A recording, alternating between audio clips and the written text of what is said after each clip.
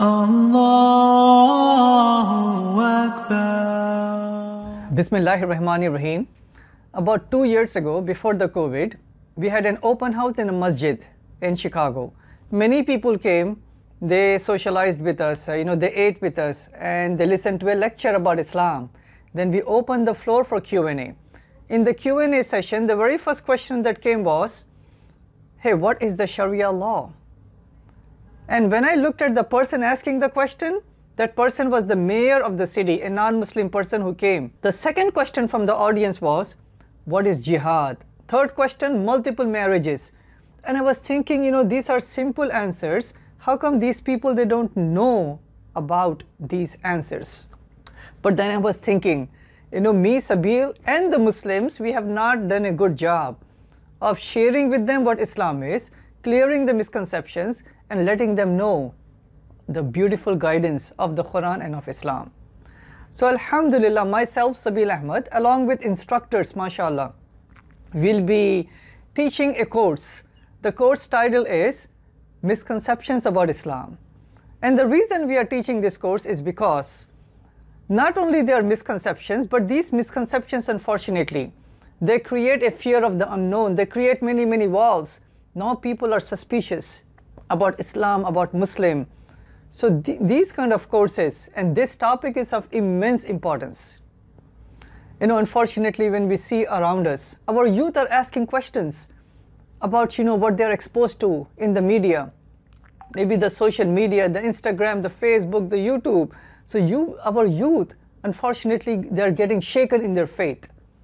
So we as adults, we as parents, we need to know the answers to the common questions or the not so common questions people ask about Islam. So this course of misconceptions about Islam, conducted by the National Dawah Academy in conjugation with Islam and GainPeace and Ask a Muslim, we want to share not only the answers to the misconceptions. You can find the answers anywhere. There are so many books, so many YouTube videos, but the main advantage of taking this course is how to package those answers, how to start, where to finish, right? In what sequence that we should have the response to a misconception, what examples to give, what analogies to give, what evidence to give. So how to package our responses to clear the misconceptions is of immense importance. So inshallah, as you take this course, not only you will feel a empowerment within yourself, but you can feel, inshallah, a boosting of the iman. That is so important. And we as parents, now we can educate our own children. And the best thing would be, once you're standing in front of a dawah booth, or conducting an open house, or taking a telephone call from a non-Muslim, or part of the interfaith panel, or anytime, anywhere, you have the opportunity to share Islam and to clear the misconceptions.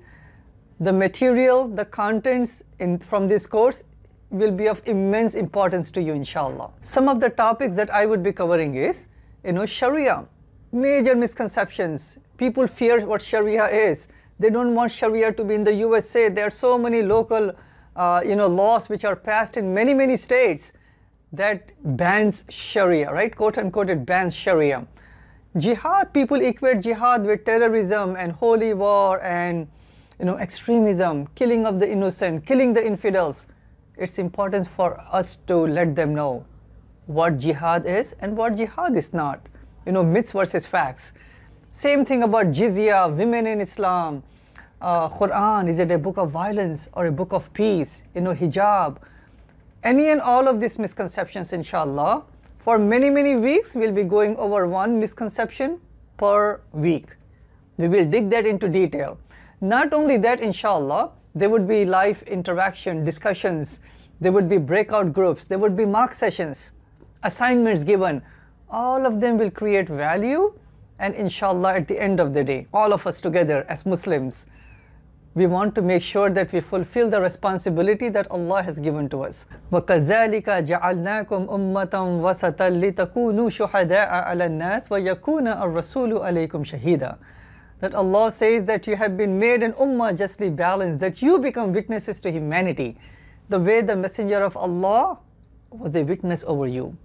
So let's hope and pray that all of us, may Allah subhanahu wa ta'ala keep us guided, keep us protected, keep us united, and make us ambassadors of Islam, not just to the people of US, but to all of humanity.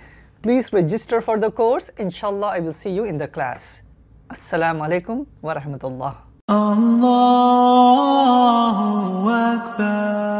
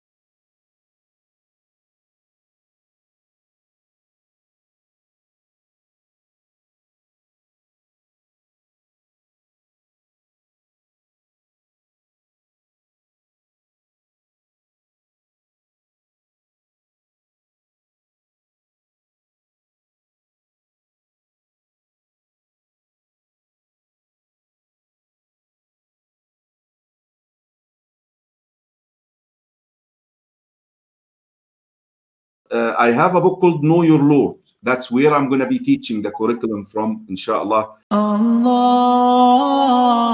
Akbar.